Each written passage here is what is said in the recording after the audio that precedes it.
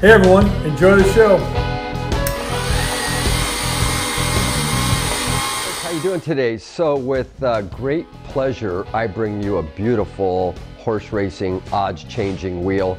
In my career, I probably had 10 wheels or so. Most of them were dice wheels or dice wheels, which I would turn into money wheels, which were really very nice.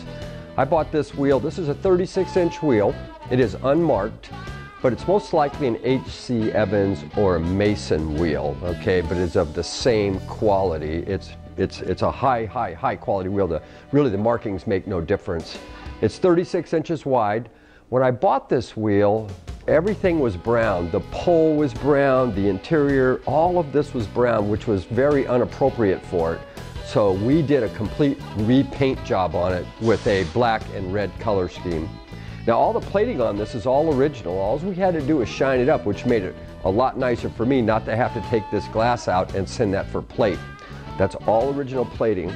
This is reverse glass glue chip mirrored.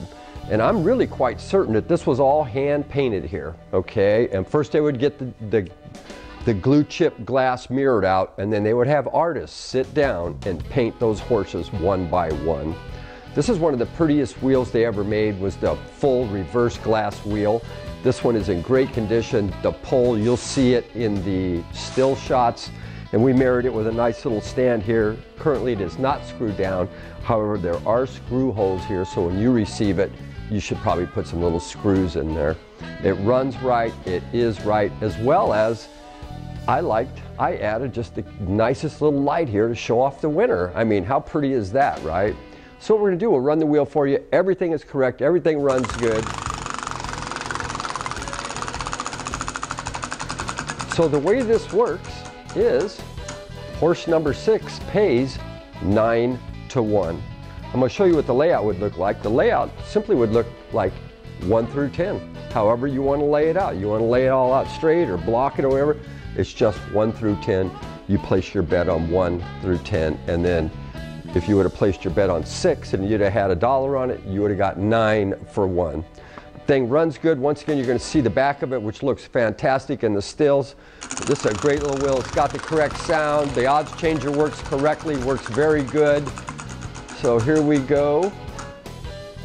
5 pays 2 to 1. And as you see here, it says pays 2 1, pays 2 to 1. Okay, so these were very popular. Horse racing was very popular at the turn of the century. I'm putting this in the 1920s. It could well have went into the mid-30s. I'm not sure, but it is a early vintage wheel. I'm gonna play it one more time for you. The glass is near mint. There's no cracks or breaks. Very difficult to find these wheels with good, correct, unbroken glass in them, and this is one of them. Just a beautiful little wheel. We married it up with a great little stand. It all comes as a package. Tell me that ain't cool. Number 1 pays 5 to 1.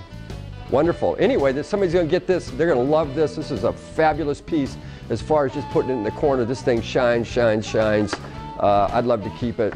These are one of my favorite wheels, and it is 36-incher, so it's really nice and small, but it has everything that a big wheel has. Anyway, good to go, and thank you for watching our videos. And remember, we do restorations.